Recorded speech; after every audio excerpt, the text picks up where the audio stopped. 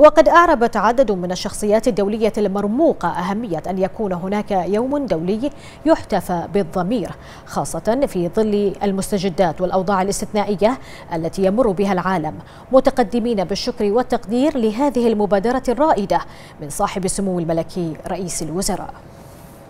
On this day of conscience, thanks to the initiative of the Kingdom of Bahrain, let's we all remember the importance of peace for the world community in such times of growing fear, rising tensions and nationalism. More than ever, facing the tragic challenges of the COVID-19 epidemic, we see the necessity of a stronger solidarity, cooperation, and multilateralism. We all have today an obligation to react collectively in a burst of courage to alleviate the suffering of our nations around the world. When we've seen pictures from outer space of the planet Earth, we can see it doesn't have any borders. And the wise from time immemorial have admonished us to see the human family as one. It's always been a spiritual necessity to do that, but today it's a practical necessity because we know that the climate of the planet is one, that pandemic diseases and viruses don't carry passports, and that nuclear fallout doesn't recognize borders. The Sustainable Development Goals that express the global conscience call upon us to work to eliminate global poverty, obtain gender balance, and protect the climate. The Universal Declaration of Human Rights reminds us of the inherent value and dignity of every individual. And the call for peace based on the rule of law and the elimination of nuclear weapons calls us to become fully human and live as one human family. It's time that people like you and I go deep within ourselves and become fully aligned with the voice of conscience and bring loving kindness into action and change indifference into compassion, hatred toward anybody into loving kindness, hastiness into patience, and you and I ourselves become sanctuaries of a culture of peace. This is the capacity that God has given us as human beings. It's my prayer that we obtain the fullness of our humanity. As human beings, we must run our life on principles, on values. And conscience is a gift from God. Everybody has a conscience. Everybody knows what is right and what is wrong. You don't actually need a preacher. You don't need a... You know that this is wrong. It is wrong to kill. It is wrong to not to love people. It is wrong to be lazy. All the things that human beings value, they are actually universal because they are based in our conscience. So, but it has taken 75 years. This year when we celebrate 75 years of the United Nations, the world has finally come together to define common principles along which we can govern ourselves internally. Because self-governance by each one of us through our conscience is a key. I would like to take this opportunity to congratulate, as I said, the people who have spearheaded this campaign. It has been such a difficult campaign. It has taken so long, but finally the world has come together. Actually, I am sending this message at a time when there is a global pandemic of the coronavirus.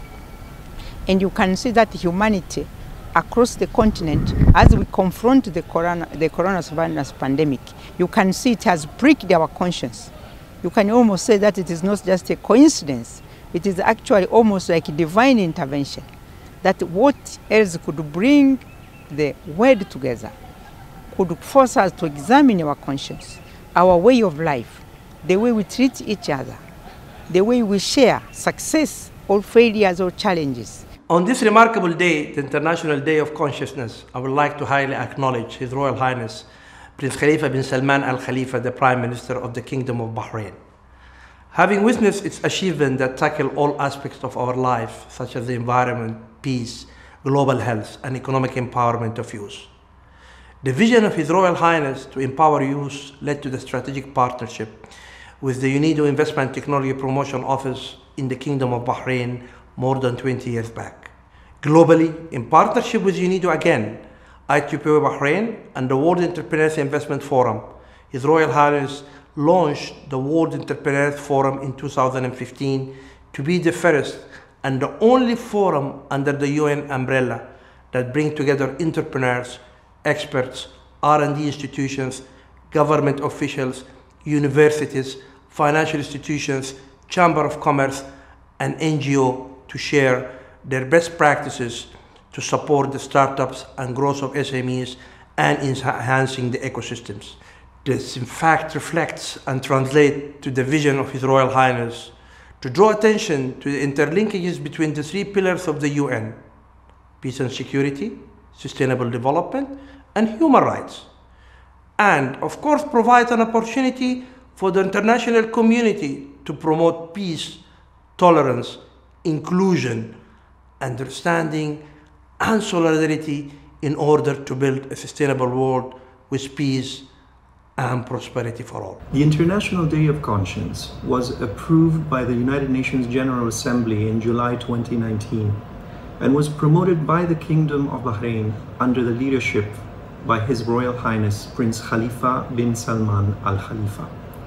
It is based on the principles of peace and cohesion. Conscience is linked to sustainable development, as it promotes the idea of leaving no one behind, thinking before we act, promoting moral and ethical behaviors, understanding the consequences of our own behaviors, stressing individual responsibility to change the world, and to do to others what you expect others to do to you. In doing so, it promotes the achievements of the Sustainable Development Goals on the economic, social, and environmental fronts.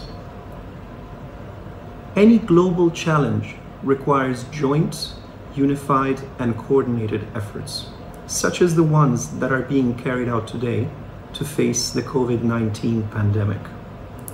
And those efforts need to be based on individual commitment and overall conscience, as is being the case in the Kingdom of Bahrain.